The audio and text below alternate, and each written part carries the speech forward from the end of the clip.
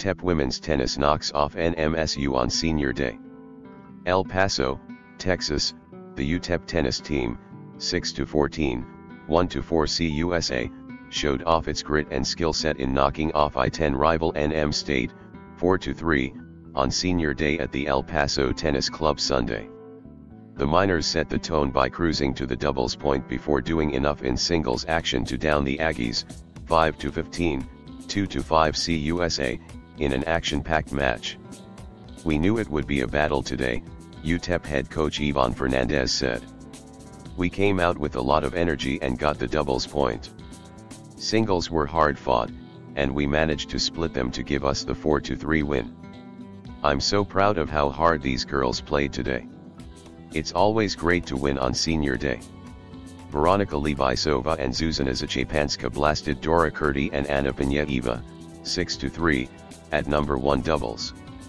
Carlotta Mencaglia and Hanna Telzynska took out Valeri Ivanovskaia and Natsuki Nishimura by the same score at number 2 doubles, with both matches finishing at the same time to lock up the point for the orange and blue. Elena Dibattista and DeCora Antoine were leading Whitney and Mingfang 5-3, at number 3 doubles when the match was stopped with the point decided.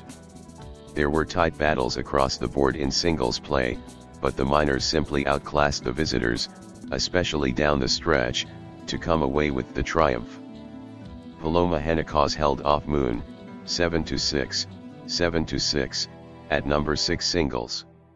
Szczepanska dropped the first set to Ivanovskaia, 5-7, at number 5 singles, but she regrouped to stake the final 2 sets, 6-1, 6-1. It all came down to court 2, where Mencaglia wowed with her mettle by rallying for the 4-6, 6-4, 6-3, outcome to clinch the match for the Miners. The outcome in those matches rendered the setbacks on the other courts moot, with the Miners having done enough to come away with the win. Lebisova was bounced by Pinaieva, 6-3, 6-3, at number 1 singles. Dibattista was clipped in 3 sets by Lisa Zhu at number 3 singles, 7-5, 4-6, 6-3.